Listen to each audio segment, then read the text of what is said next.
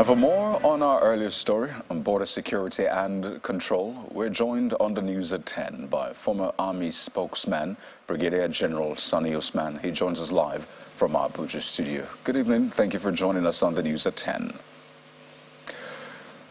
Good evening. Thank you for having me. Well, border control has again been brought to the fore, particularly with the situation in Niger and how it might affect at least 7 states in Nigeria with several illegal entry points. But can you tell us what, in your opinion, is a major challenge of border control and security in Nigeria?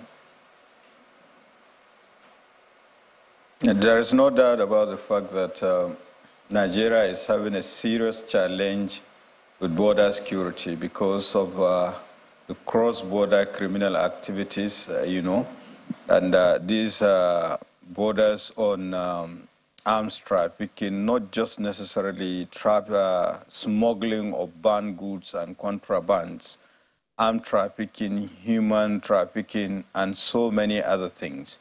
And if you are even talking about that, apart from what brought about the illegal, border crossing, so to speak, in the northern part of the country, with Niger Republic alone, we share a total 1,608 kilometers length of border.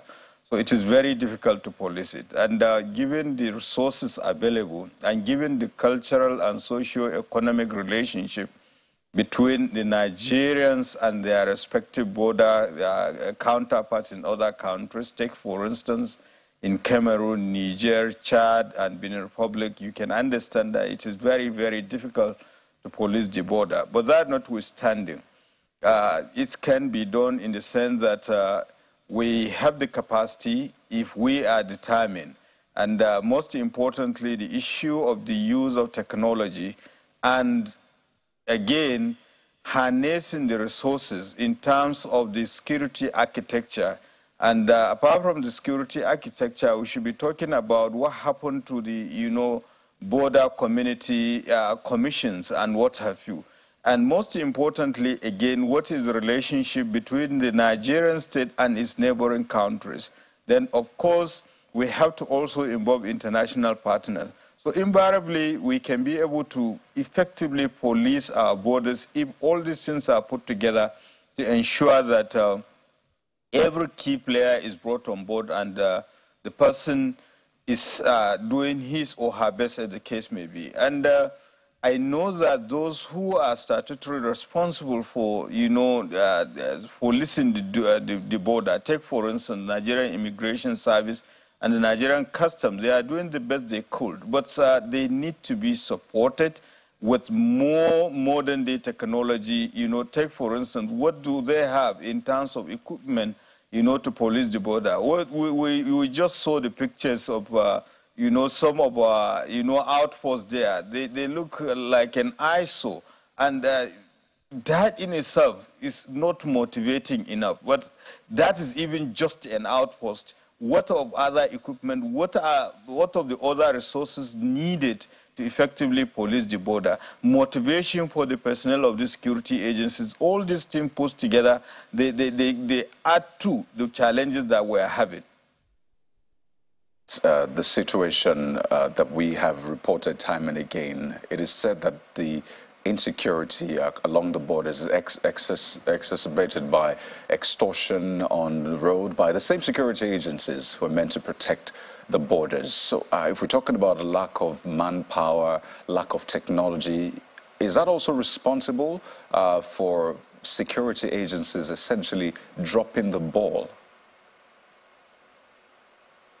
I think there is no excuse whatsoever for any government official or public servant to be corrupt.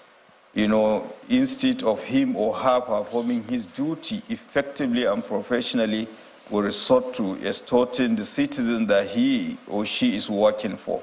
There is no excuse whatsoever. However, we know the kind of situation we found ourselves in this country, and usually the police tend to say that you should not encourage the criminal. By that, you should not create an enabling environment for these criminal tendencies to take place. And there is no excuse whatsoever for it, that notwithstanding. But I think there is need to critically look at the condition under which they serve and the condition under which they operate. So invariably, you can be able to eliminate this. And usually criminal activities or corruptions, for instance, it involves two parties, the giver and the taker. Right. Nigerians tend to cut corners. If the law says that you should not do this and that, and of course you can effectively carry out your business without resourcing to cutting corners, you don't have to give bribe to anybody. So it takes two to tango. So we need to work assiduously, encouraging Nigerians to be forthright in terms of their business dealings, and at the same time discouraging this official from, acts of unprofessional conduct. And of course, the law should be expeditious in dealing with such people if they are found wanting. So basically, that is it. But at the same time, we have to enhance the conditions under which they operate. But they are not magicians. They have to work with particularly other components of Nigerian society, especially the border communities in the country. There are no infrastructures. In fact, I might say they are totally neglected. I could remember a particular local government in the northeastern part of this country. That local government is barely 35 kilometers, to our to Niger Republic, our neighboring country.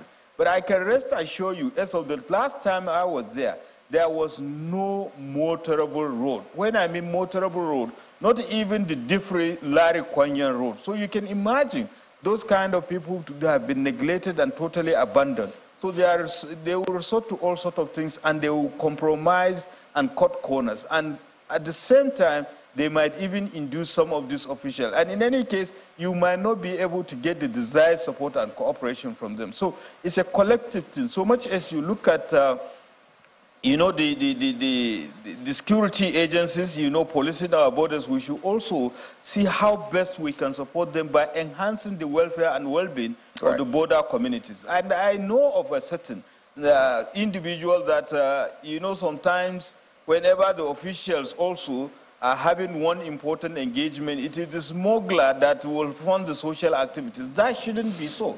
So a lot of things need to be, be looked into. It is not just the issue of the security agencies themselves, but of course the average Nigerian, especially the border community. But of course you don't blame them simply because they tend not to be, given the sense of belonging they desire. Well, clearly there's a job of work for this government to do. We would like to thank you so much, Brigadier General Sonny Usman, former Army spokesman, for sharing your thoughts with us on the news at 10 to 9. And all eyes definitely will be on the ministers who have a role to play when it comes to security. Once again, thank you so much for your time. Thank you so much, sir.